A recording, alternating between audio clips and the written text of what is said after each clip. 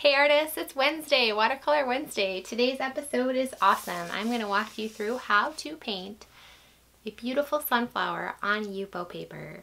So let's get started. Hey, if you have a reference photo that you've taken, awesome, definitely use that.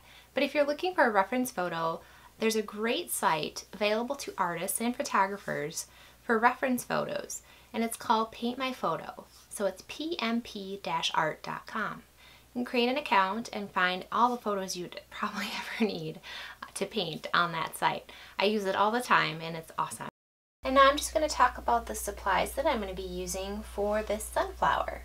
So I've chosen 4 paints to give myself a limited palette, which is a really nice trick to do to make your colors pop and kind of avoid mud. So I have Quinacridone Rose, Phthalo Blue, green shade, Cobalt Teal, and Azo Yellow. And all of these are M-gram except for the Phthalo Blue green shade, which is a Daniel Smith. We're also going to be using Inktense pencils, a Derwent watercolor pencil. We're also going to be using some salt to enhance the texture in the middle of the sunflower. We'll be doing that later. And a sea sponge also for the texture in the middle of the flower. Then I have my water, my brushes, and my blotting towel, and I use microfiber for that. Alright, so every painting for me starts with transferring my image onto the painting paper itself. Today we're using Yupo paper. So what I do is I load the image in Photoshop, I make any edits I want, then I figure out where I would like it on the page itself, and I scale it to size. Then I simply trace it using a permanent marker and Starving Artist tracing paper. I really like this tracing paper because it's bleed proof, which means you won't get permanent marker on your computer monitor. But if you do, and I have, you just use a dry erase marker and kind of color over it and then wipe it off with a Kleenex and it comes right off. So that's really nice. So after you trace the image onto your tracing paper, you can either tape this onto a window or you can use carbon transfer paper to get it onto your painting paper. If it's daylight, I always use a window. I just love that method. So I'll use artist tape and tape this to a window, and then I'll tape my paper over it, and I'll be able to see through and just trace it onto my painting paper. So I've already done that. And it's right here. And so now it's a little too dark for watercolor. It would show through if I painted it like it is right now. So I'm going to use my kneaded eraser and make the lines really light. Alright, so when I'm painting with Yupo, I do it a little differently than when I paint on watercolor paper in that I have to work in sections.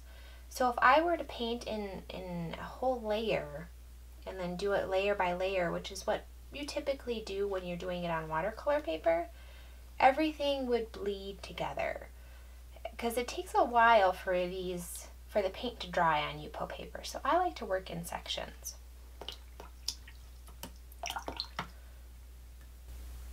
So the first section I'm going to do is this yellow, so the yellow of the petals. So I'm just going to take my yellow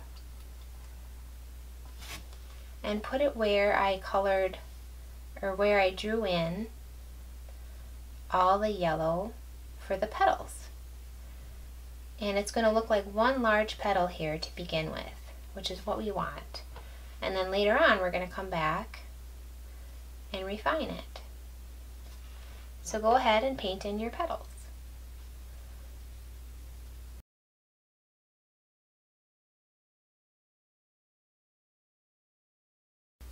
Alright, so while this is still wet, I'm going to mix up a little orange with my rose and my yellow.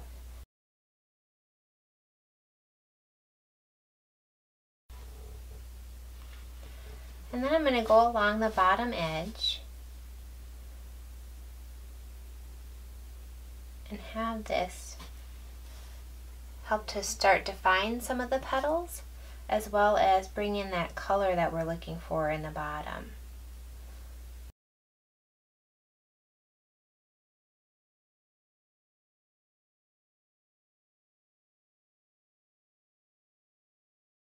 Alright, so I'm going to add in a little bit of purple at the bottom too, to help bring it into the center, to bring the petals into the center a little bit.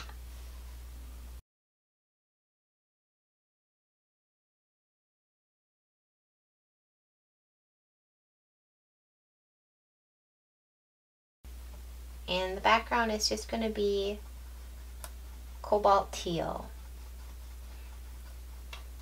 which I really like. So I'm going to get started by just painting a layer of water in the background area.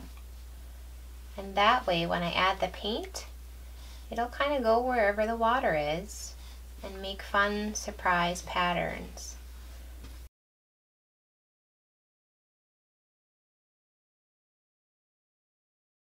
So I'm doing the background in sections so the sections don't dry before I'm ready to start painting.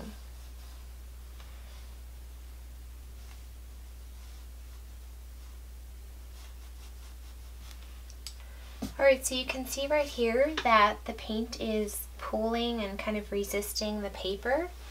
And that's because I got the oil from my finger on the paper, and we know that oil and water just don't mix. So I have scrubber brushes for this. These are really nice for this purpose, and I'll just kind of scrub on the paper. And this will help the paper hold the paint. So if you run into that, just kind of have to scrub it off.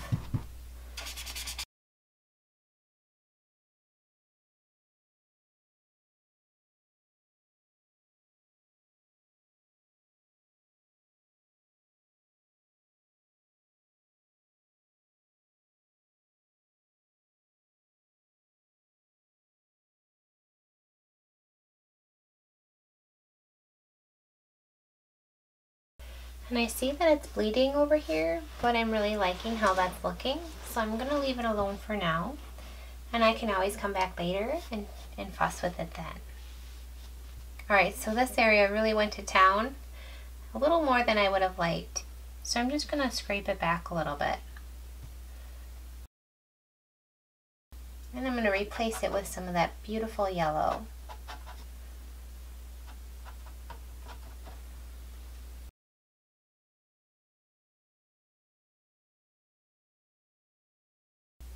And you can see I'm just lifting off some paint to create some nice highlights in the petals. Alright, so what we have left are the green petals and the center. Both of those are surrounded by some wet areas, so we're going to go ahead and let this dry, and then we're going to come back and tackle those areas. Alright, so I'm going to use my tangerine Inktense pencil and start defining some of the petals.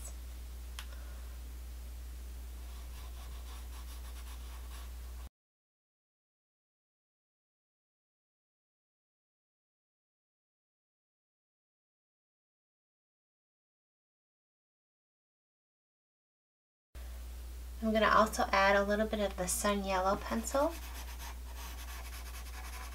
to try and recover some of this beautiful yellow.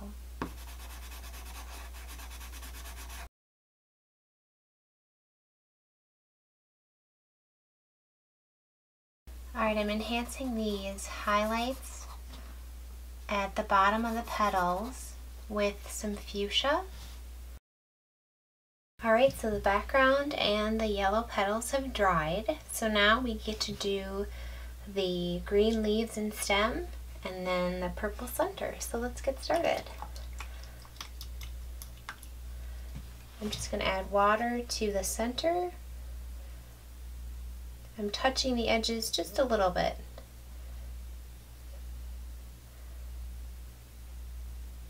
Then I'm going to add my ultramarine and quinacridone rose to make a purple center. And I'm going to let it blend on its own in the painting itself.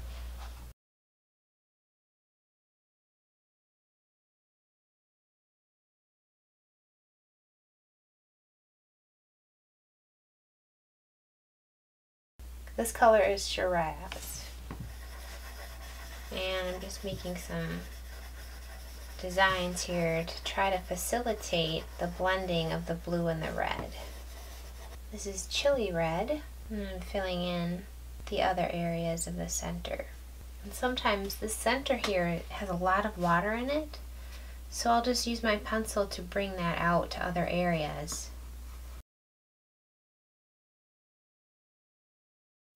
Alright, let's let the center dry like that and move on to the leaves and stem. If there's a lot of paint on your brush, it's nice to kind of put that back into your palette instead of cleaning it all off. You save a lot more paint that way. Alright, so I'm just getting this area wet with some clean water.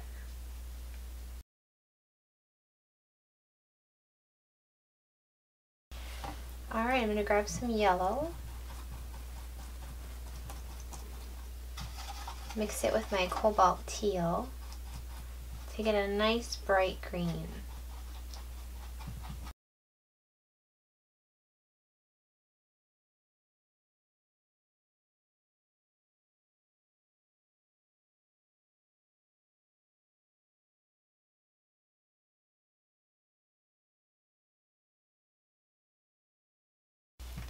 I'm also adding some ultramarine for the areas of the leaves that have shadows.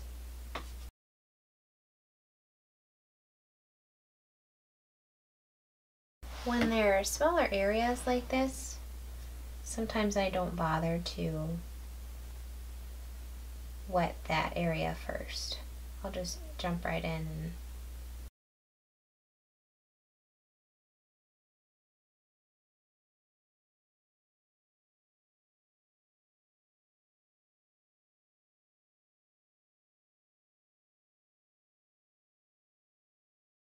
Alright, I'm going to take some salt now, all over that blue area that's still drying. I'm going to go ahead and drop in a little bit of red.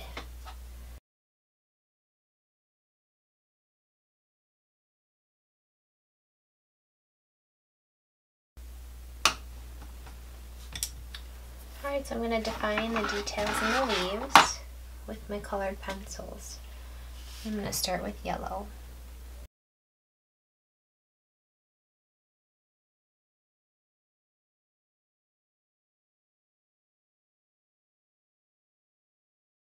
You can see I'm even picking up some blue paint with this pencil. So using pencils with Yupo paper is wonderfully versatile.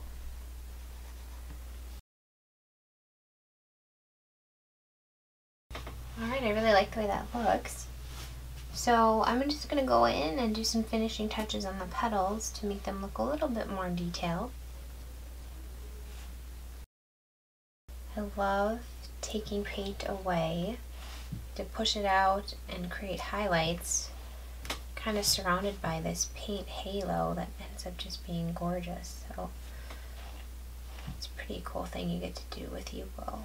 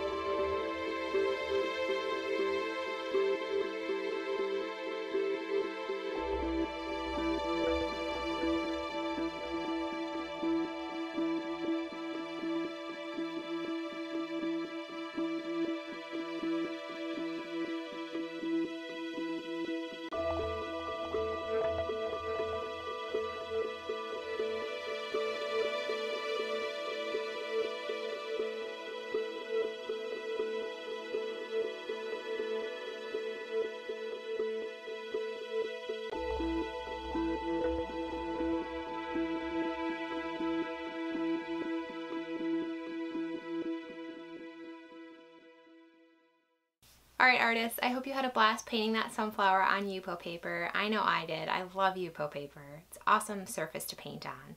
So if you need the notes from today's episode, the link is in the comments below, and I will see you next week on Watercolor Wednesday. I'm fudging it all up. Thanks for watching!